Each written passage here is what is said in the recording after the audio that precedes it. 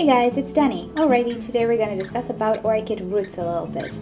So for 4 years, or whenever I started growing orchids actually, I've only been using tap water. Because my tap water is actually medium hard, it's not really that hard. I used it with my aquarium as well, with my aquarium plants anyway. It's an okay water. It's not the softest, but definitely it is not hard water. I don't have problems with my appliances and so on. I tested it a lot of times. We're good. However, there are certain orchids which just appear to be more sensitive to the minerals in the water. Either the minerals, either the chlorine. I'm guessing it's the minerals. Now, not all of them. I think, 1% of my orchids are having trouble with my water, and mainly Cattleyas. This is the one that is most affected. And I'll show you. Please excuse the roots that actually died because of the water. Anyway, let's take a look at these roots. Do you see the browning, the staining on the roots? Yeah, this happened when this orchid was potted as well. It always happened. It always got these stains on the roots. And actually what I'm trying to do is just leave a little bit of water, not soak it anymore, or spray it with distilled water. And stuff are starting to pick up actually.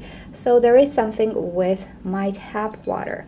So this is the most severe case. In lighter cases though, I don't have too many issues. You can see here just a little bit of staining right here, a little bit of staining right there, but it's nothing really major, and really not all Cattleyas are doing this. And I cannot even say that it's a problem with species because they're more fancy or something. No, this is a hybrid. I'll show you a species in a second. Here is the Cattleya mosier. Oh, I dread unpotting this. But anyway, she has a very good root system. There's no real staining on these roots. And here's the Cattleyas leopoldi. She's wet, but again, you can see there's no real staining on the roots.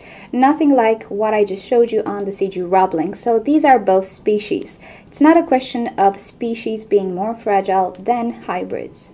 And I was actually having a discussion with one of my viewers in the past about some Cattleyas which do seem to react like this. So I'm guessing it's the minerals inside my water or the chlorine or something that she does not like. This orchid is the CG Roebling. I got it from Rachel in Ireland, and actually she received rainwater, so she was always acquainted to very low mineral water. However, Rachel uses the rain mix as a fertilizer, so it's not about any mineral at all. It's just about an excessive quantity of mineral. Now this excessive quantity really depends on each individual or each hybrid. I don't know, do you guys have a CG Roebling which is watered with tap water that does not display the symptoms? Let me know in the comments below because I'm really curious. I'm not sure if it's something with particular individuals or it's something with the whole hybrid of the sorts.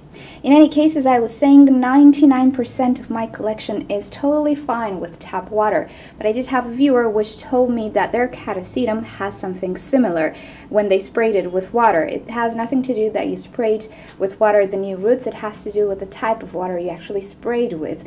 Maybe it's a little bit hard. In any case, if you do have these things on your orchid, let me know in the comments below, and let me know what type of water you use or what type of medium you use, because I got something very similar when I was using coconut husk or orchid focus media. And coconut husk, if it's not treated well, it's full of salts, and I dread that potting media. When I have so many alternatives, I will never recommend coconut husk really, because there's a lot of bad brands apparently out there, particularly in Europe. I'm not sure about the rest of the world, but I do have a lot of viewers which are really not happy with the coconut husk we have here due to the salt content and the tannin content. So okay, this is what I wanted to show you. If you see this on your orchid, I presume it's the water. And even though it's tap water and it works well with all of your orchids or most of your orchids, some individuals might have some issues because of that.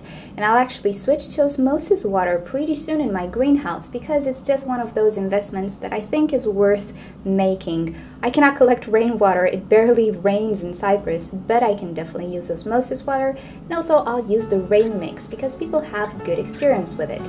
Alrighty, thank you for watching this video. If you'd like to see more videos from me and stay up to date with my orchids and the moves, simply subscribe to my channel. I post on a regular basis. Also, feel free to leave me comments, suggestions for videos, or questions you might have in the comment section below.